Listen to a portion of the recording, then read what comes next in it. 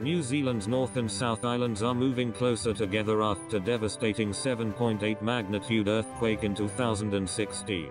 Kaikoura earthquake brought the two islands 5 meters closer together in 2016. Post-quake monitoring revealed this movement is still ongoing in New Zealand. Cape Campbell on the coast of South Island 35 centimeters closer to Wellington. New Zealand's North and South Islands are creeping closer together in the aftermath of the devastating Kaikoura earthquake. The 7.8 magnitude earthquake initially brought the islands 5 meters closer when it struck the tip of South Island in November 2016.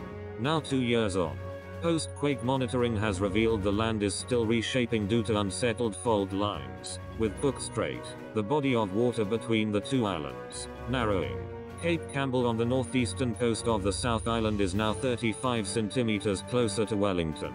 Dr. Hreens Dota also said GPS monitoring stations installed after the earthquake showed Kaikoura had moved 15 centimeters east, Blenheim had slipped 15 centimeters northeast, and Nelson had moved 5 centimeters southeast.